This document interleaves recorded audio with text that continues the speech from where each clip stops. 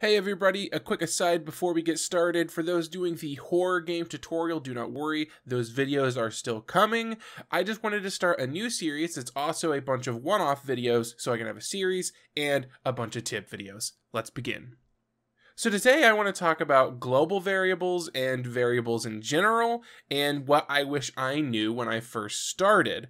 If you're watching this video, I'm going to assume you already know what a variable is.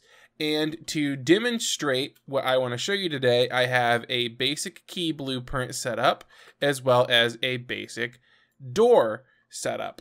Now, something you might do when you're new is, I had the problem of, well, if I want a door to require a certain key, it's going to be its own blueprint.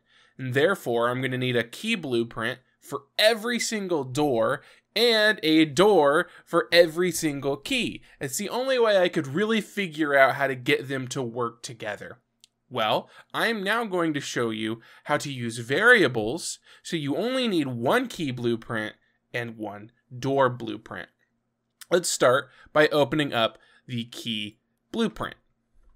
On the inside, you'll see I have not done the code yet. I have a simple blueprint interface, which is how I do my interactions. And on the left-hand side, we have one variable set up, which is the key ID, which is a set of text. And I have the eyeball open, so that way it is set to public. What does public mean? Let's head back over to our first-person map viewport. And over here on the right-hand side, you'll see that there is a default value called key ID. That means that I can set this to anything I want.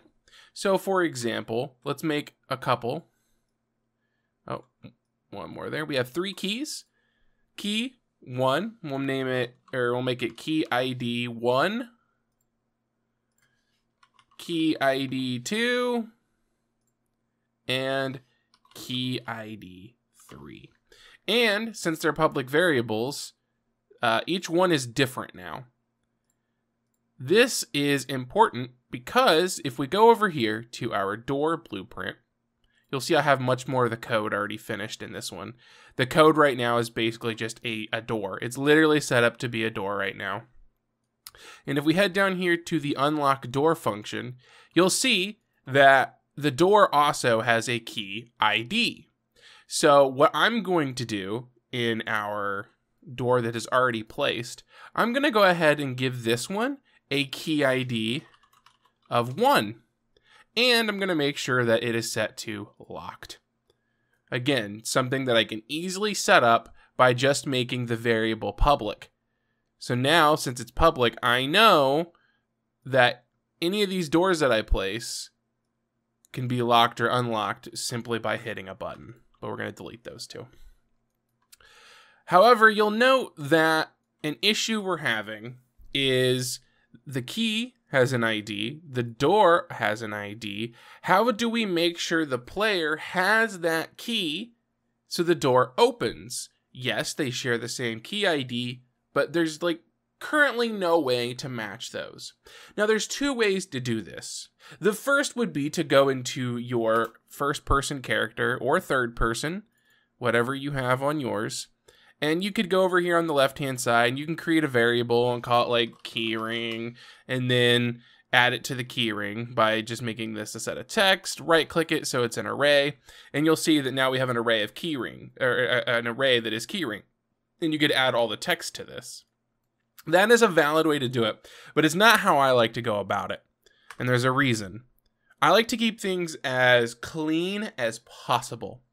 And in order to do that, I like to take all the keys or key IDs that I have for a certain level and keep it within that level. Now, I, for one, do not like using the level blueprint for this, which is what I assume a lot of you just assumed I would bring up. No, actually, I like to create something. If we go over here to episode 4 here, I like to create something called the brain BP. The brain underscore BP. Now, you can set it up so that way the brain will work on all levels using variables, but I'm going to do this in kind of a brute force way instead, by making it so it's specifically only for this level. And what we're going to do is we're literally not going to put anything in the viewport. We're not going to add any components, none of that. All we're going to do is we're going to head over here to the event graph. We're going to delete all of this, and we are going to create a variable, and we're going to call that variable keyring. Or in fact, I was saying I was only going to make it for this level, but this will work for any number of levels. We'll make it text. We're going to make it an array by right-clicking it. And now we have keyring. What we need to do is we need to right-click and create a custom event. And in that custom event, it's going to be add to keyring. And on the right-hand side, we're actually going to make it so it requires an input. An input basically means to run this function, we need additional information. So we're actually going to add an input, and we're going to make it a set of text. And we're going to call it key ID. So when this gets called, we'll provide a key ID. And then on the keyring, what we'll do is we'll pull out and we'll hit add. I like to specifically always do add unique in this case, just in case there's some weird bug where it tries to add it multiple times. Add unique will make sure it only gets added once. And since it requires the input of the key ID, all we have to do is drag it down like that. And now we have access to the keyring. So we're going to compile and save that. And what's great about the Brain BP, which by the way, in order for it to work, make sure you put it into the level. But what's great about the Brain BP is it can act as a set of global variables that everything can access. And you might be wondering, how is that possible? Well, I'll show you, because both the key and the door are going to need access to the keyring. Let's go ahead and go back into our key BP.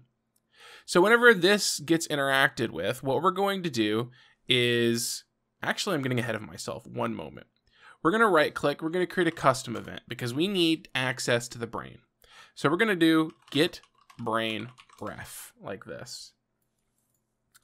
And with that brain ref, what we're going to do is we're going to pull out and we're going to say get all actors of class.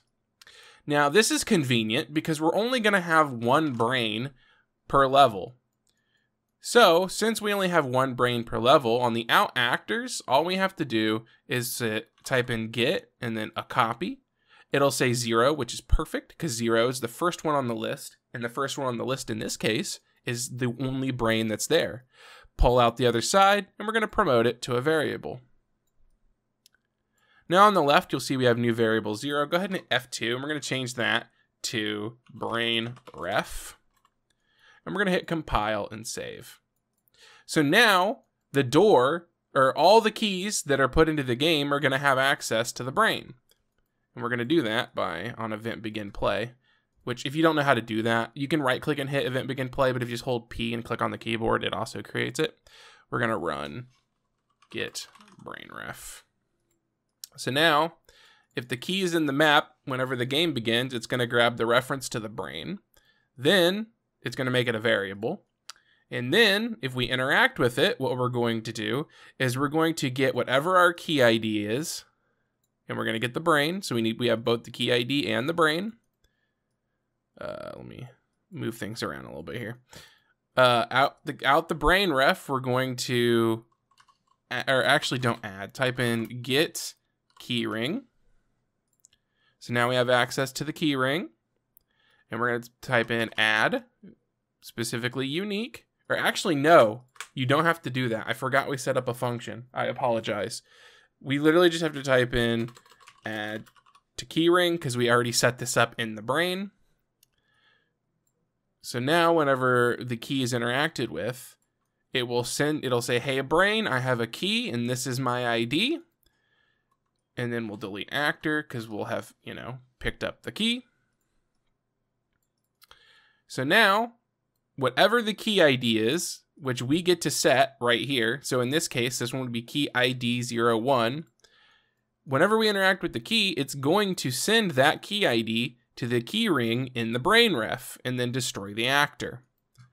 That's perfect. So now we need to do something similar to the door.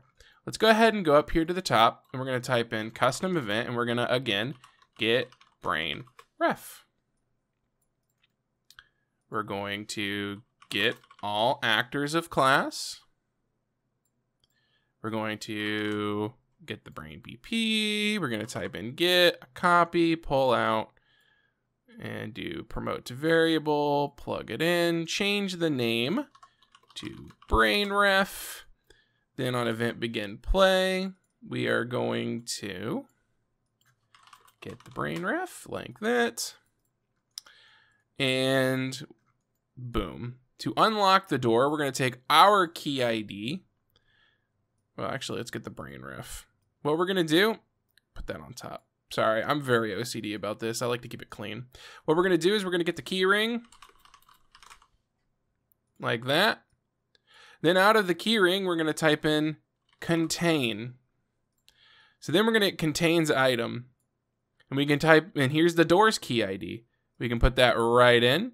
So now, if the key ID equals the door's key ID, which you can make these different names if it's confusing to you. I actually recommend it. I'm kind of seeing how saying key ID is already becoming quite confusing on which one I'm talking about.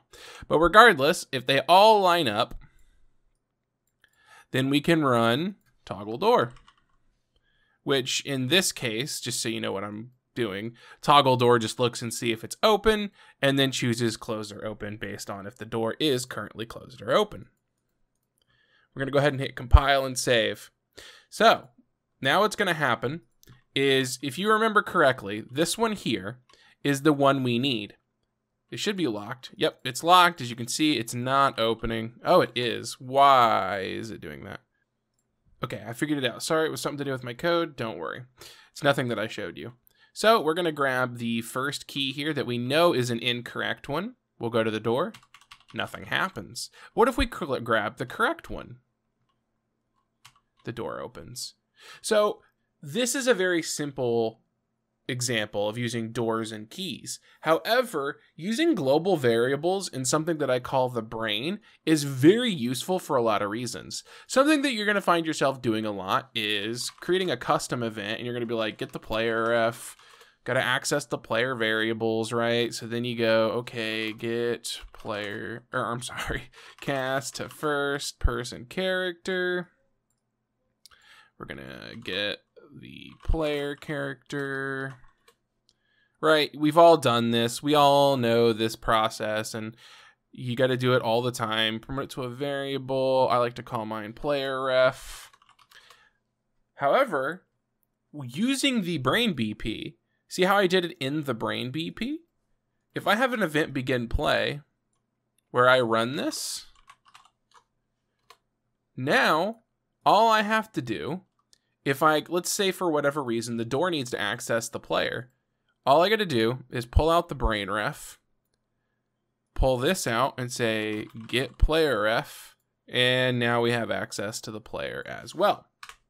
So this brain does a lot of things. I also control the flow of the level this way. But for now, I think I'm going to end it here. Let me know if you learned something. Let me know if there's something you'd like to learn. I'm also creating a series about creating your own horror game from scratch. And I have a Patreon if you'd like to support me. It would mean the world. I'm trying to make a job out of this, and it's very difficult.